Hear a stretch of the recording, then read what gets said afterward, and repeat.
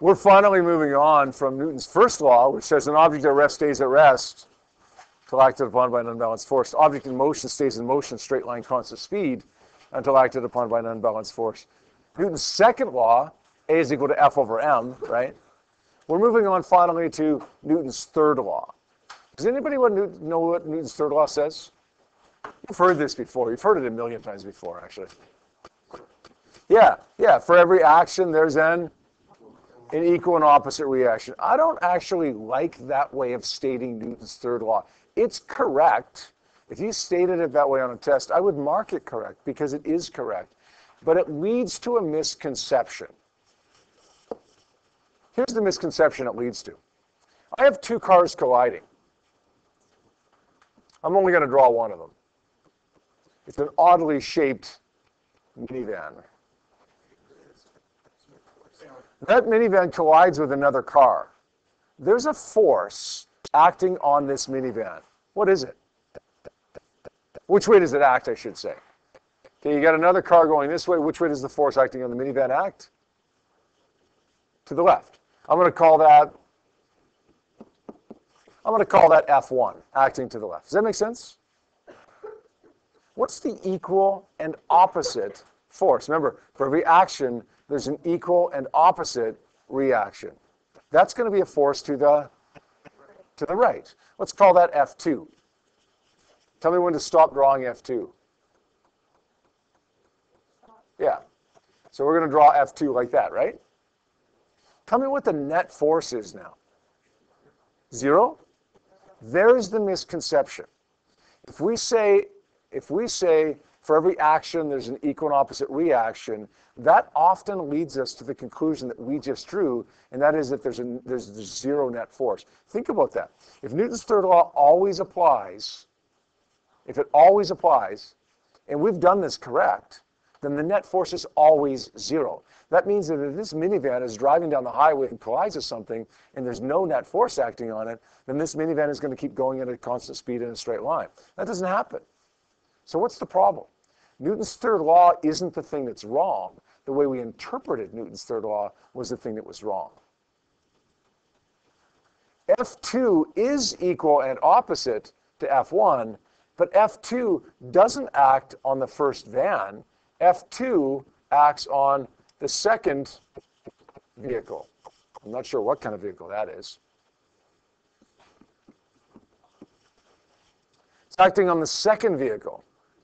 Now, the net force is clearly not 0 now because we have two different objects. You have, for every action, an equal and opposite reaction, but the action force is on one object and the reaction force is always on a different object. So, the way that I like to state Newton's third law, in order to not get mixed up like we just did, is the following way.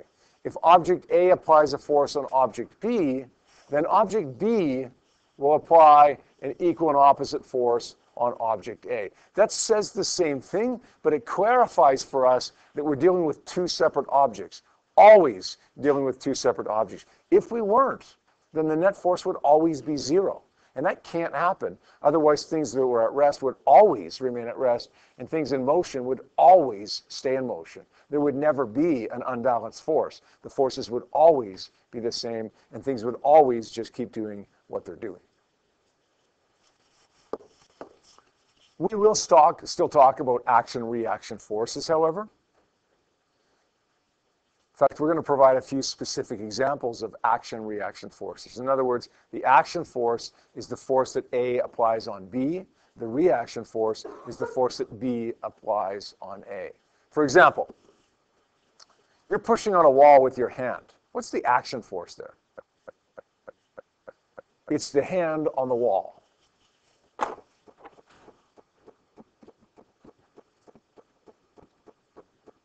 So your hand is pushing on the wall. What's the reaction force?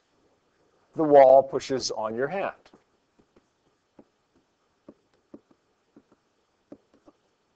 Here's another one. Your foot kicks a soccer ball. What's the action force? Your foot on the soccer ball, right? The soccer ball doesn't go anywhere if there's no net force. Think about that, right? If if we define Newton's third law like we did originally, for every action there's an equal and opposite reaction, and we had the same misconception as we had when we were interpreting that, we would say that there's no net force acting on the soccer ball. The ball wouldn't go anywhere. But the reality is there is a net force acting on the soccer ball. I apply a force on the soccer ball. There is an equal and opposite force, but it's not on the soccer ball. The equal and opposite force is on my foot. So the action force is the foot on the ball, and the reaction force is the ball on my foot. You ever get up in the middle of the night because you've had 3 glasses of water before bed and you got to pee and you walk to the bathroom, but it's kind of dark and you stub your toe on the corner of the bed? You ever do that? Why does it hurt? Why does it hurt? It is not because you kicked the bed. You kicking the bed doesn't hurt you. You might break the bed. You might break the bed or dent the bed or something, but that doesn't make it hurt. What hurts is that the bed kicks you back with an equal and opposite force. If you kick the bed with a force of 100 newtons, then the bed says, I'm not going to take that. I'm going to kick you back with the exact same force of 100 newtons. Your object A, the bed's object B. If you apply a force on object B, then object B will apply an equal and opposite force back on you. Here's another one. Your hand throws a ball. So you throw a ball. What's the action force here? Yeah? The hand on the ball. What's the reaction force? The ball on the hand. Now, if I throw a ball, odds are that ball is going to weigh less than me, right? I have a mass of about 70 kilograms. Odds are I'm not going to be throwing a ball that has a mass of 70 kilograms. That'd be a pretty heavy ball.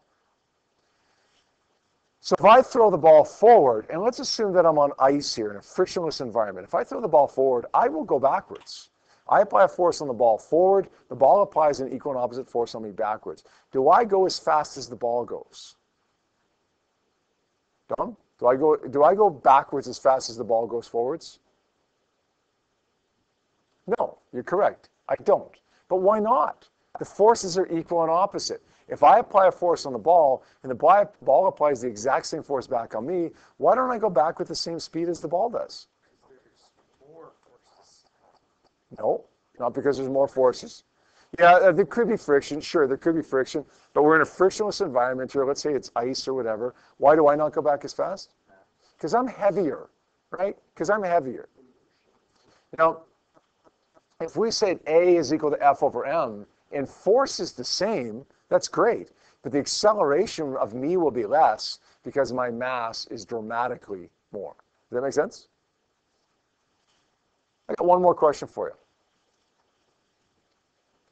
If I throw a ball at that window and the ball bounces off of that window, the ball applies a force on the glass. Does the glass apply an equal and opposite force back on the ball if the ball bounces off? Yes. Yes, it does. The ball applies a force of 20 newtons on the glass. The glass applies an equal and opposite force of 20 newtons on the ball. We agree there? No tricks. I'm not trying to trick you here. That's correct. Okay, what about this, though?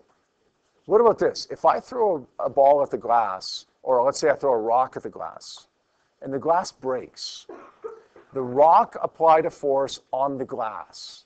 The glass applied a force back on the rock as well, right? The rock probably slowed down as it went through the glass. So the glass applied a force back on the rock. But was it equal and opposite? Was the force of the glass on the rock as big as the rock on the glass? Kelton? Yes. Yeah, you're right. Good. I heard people saying no. I called on Kelton because I knew Kelton was right there. Heard what he said. It is absolutely the same force. So how do we explain that? How come the glass breaks and the rock keeps going if the forces were equal and opposite? Well, let me give you some pretend numbers here. Let's say the rock applies a force on the glass of 10 newtons. That's all that it applied because that's what was required to break the glass. Let's say the breaking force of the glass is 10 newtons. Let's say I apply a force of 8. The rock bounces back, right? Because the glass doesn't break. Glass Rock applies a force on the glass of 8. Glass applies a force back of 8. But if the braking force is 10, and I throw a rock at the glass, the most the force that the rock can apply on the glass is 10. Doesn't matter how hard I throw it. If I throw it as hard as I possibly can, the force that the rock applies on the glass is 10, whatever it required to break it. Now, the glass applies an equal and opposite force back on the rock of 10. Why did the rock keep going? Because the rock had too much inertia, right? The rock has more mass, and 10 newtons is enough to maybe slow down the rock, but it's not enough to stop it or cause it to bounce back. Why does the glass break and the rock not break? There's a simple answer to that question. Yeah? The glass weighs less and it's more fragile? Yeah. The glass isn't as strong, right? It's weaker. 10 newtons is enough to break the glass, but 10 newtons isn't enough to break the rock. Doesn't mean it's not an equal and opposite force. It just means the effect of that force is different. How about this one? Smart car. Smart car collides with a semi-truck. Does not end well for the smart car driver. Smart car applies a force on the semi-truck. How does the force of the semi-truck on the smart car compare to the force of the smart car on the semi-truck? The force is bigger on the semi-truck, or the force is bigger on the smart car? They're both moving. Sure. Doesn't matter. Doesn't matter. Yep. The semi has more inertia. Yes, it would, because it's way heavier for sure. But how do the forces compare? Yep. They're equal and opposite. Smart car applies a force on the semi-truck. Semi-truck applies an equal and opposite force on the smart car. It's always equal and opposite. There are no exceptions. So why does the smart car get destroyed and the semi-truck not get destroyed? Yeah. The semi-truck had way more inertia, and the semi-truck